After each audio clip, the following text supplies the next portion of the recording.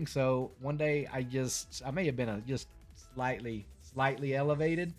So I just started making these videos, and the very first Skittles McGee video is me wearing these like cheap plastic shades, and they're the ones that have like the little lines that look like those 80s bad guy villains.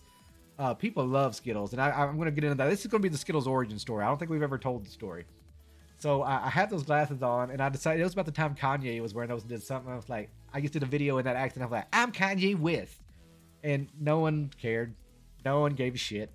And I made a couple more videos of Skittles and just doing various different things and different little outfits and tweets. That, holy Coral even. Holy crap. Thank you, Littles. Now, I did see that one pop up. Now, that was cool.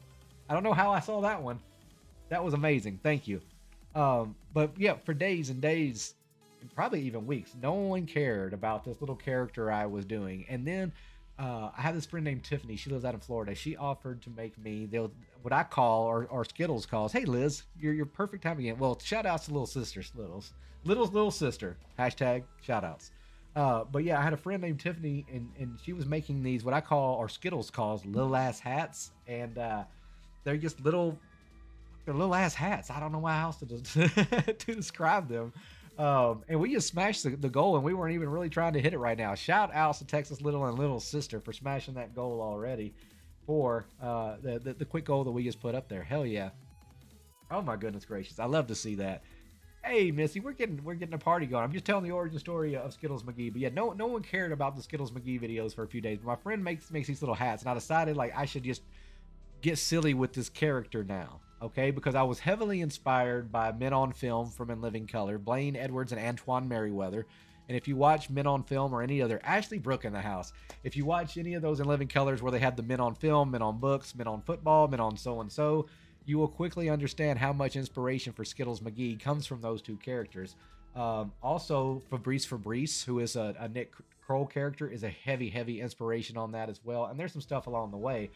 But I don't remember exactly which video it was, but I finally posted a video of Skittles McGee, and it just started kind of taking off. So once I started calling people heifers and talking like this, they just seemed to get a lot more attention. And I think having that little ass hat, and then I would put what I call a beer bowl, and it's just like a little like clip-on little bow tie kind of thing, but I would just put it on my beard, just like this and stuff.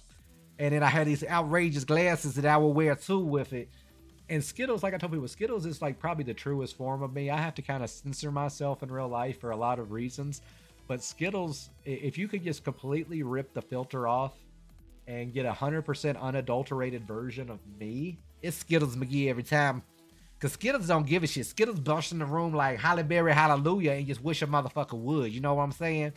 So yeah, Skittles is definitely almost like an underground favorite. Not everybody knows about Skittles, and I've almost purposely I've given some hints and glimmers and glimpses and everything else of Skittles to TikTok and maybe Instagram, but like it was kind of a Vine exclusive. But as Liz is in here now, and I was telling Liz earlier, because there have been several people, including Ashley Brooke, we saw Macho Danny Savage talk about, like there's people that truly love the Skittles character, and I don't know if I'll bring the Skittles character back in full form anytime soon. We'll see.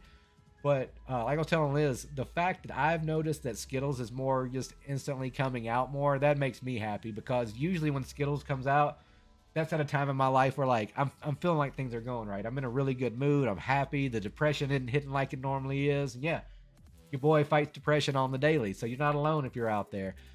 So yeah, when you hear and see Skittles, that's usually like almost like pure joy for me. So like last night we were in here with Jesse Smiles, who is a longtime friend of mine from Vine. If you don't know who Jesse Smiles is, it is Jessi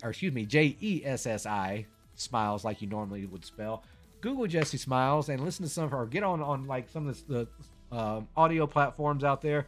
Give Jesse Smiles a lesson. But like y'all saw me last night, some of y'all, and I was just in and out as the Skittles character and giggling. And y'all, I have had more fun on here in the past week than I have had honestly in years. I'm getting